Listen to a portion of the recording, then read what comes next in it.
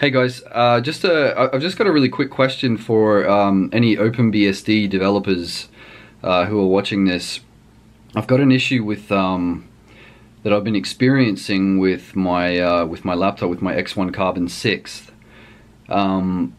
It's kind of an odd issue that I can't diagnose with OpenBSD, and I've tried explaining it in forums and on Twitter, but it's one of those things that you can't really explain. You kind of have to show.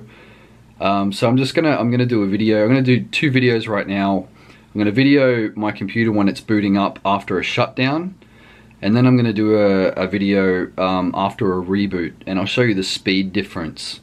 There's a really weird thing, like where if I boot up after a complete shutdown, the computer is just snail slow, and this is why I talked about performance issues in one of my previous videos with OpenBSD. But if I reboot it and then boot up, it boots up really quickly, like it's full performance, and I just can't diagnose why it's happening. So just watch these two videos and tell me what you think it might be. Thanks.